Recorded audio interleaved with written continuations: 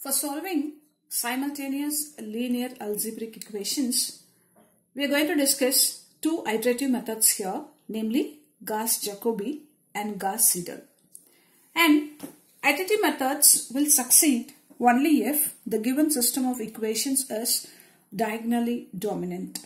Therefore, before doing problems in these two methods, let's now discuss the meaning of diagonally dominant matrix. Consider the system of simultaneous linear equations containing three equations in three unknowns. Here x1, x2 and x3 are the unknowns. This system of equations can be written in matrix form as Ax equal to B, where A denotes the coefficient matrix, X denotes the matrix consisting of the unknowns, and B denotes the matrix containing the right hand side constants. We know that A11, A22 and A33 are the leading diagonal elements, and this diagonal is called the leading diagonal. Now, this coefficient matrix A, which is a square matrix, is said to be diagonally dominant matrix if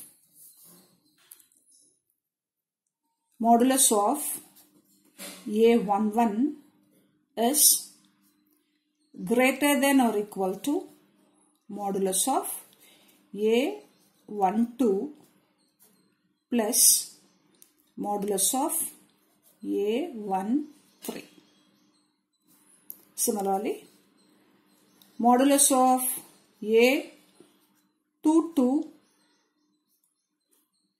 greater than or equal to modulus of A21 plus modulus of A23, and modulus of A33 greater than or equal to modulus of A31 plus modulus of A32. That is, the absolute value of each leading diagonal element is greater than or equal to the sum of the absolute values of the remaining elements in that row. Let's now discuss few examples. First problem. The first step is to write the coefficient matrix for this problem.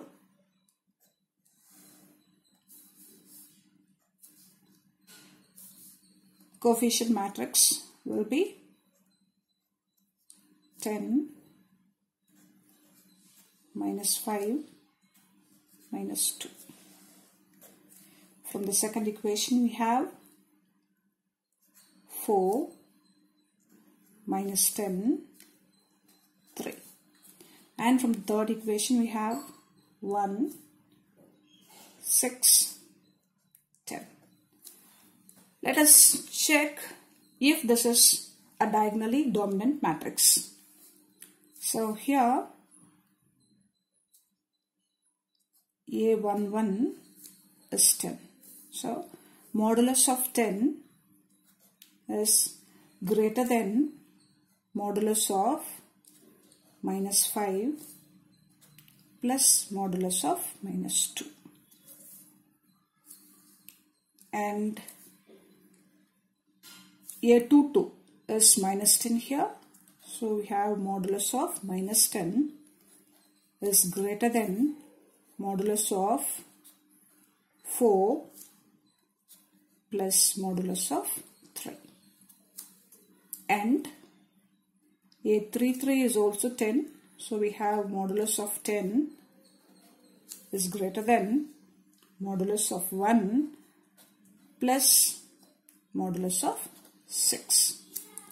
Hence, it is a diagonally dominant matrix and therefore iterative methods can be applied. Let's now move on with the second problem.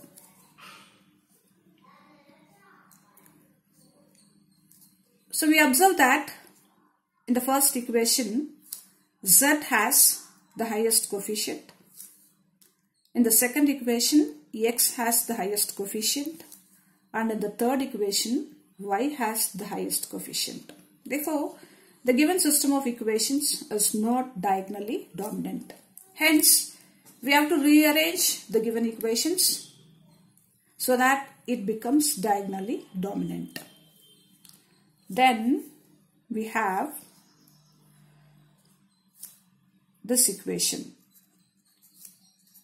27x plus 6y minus z equal to 85 as the first equation.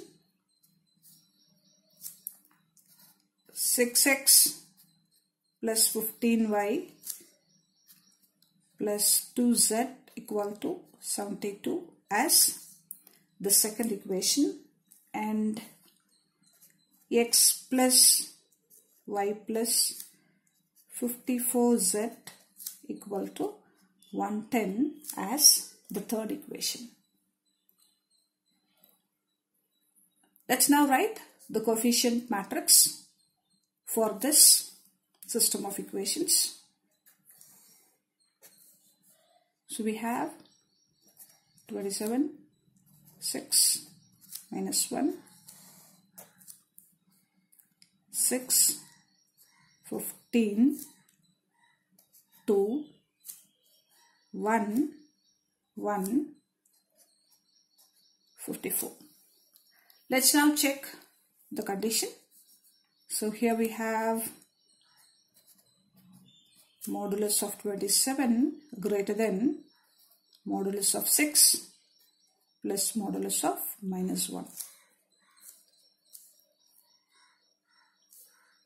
And modulus of 15 greater than modulus of 6 plus modulus of 2. And modulus of 54 is greater than modulus of 1 plus modulus of 1. Therefore, it is a diagonally dominant matrix and hence iterative methods can be applied. Note that this condition is sufficient but not necessary.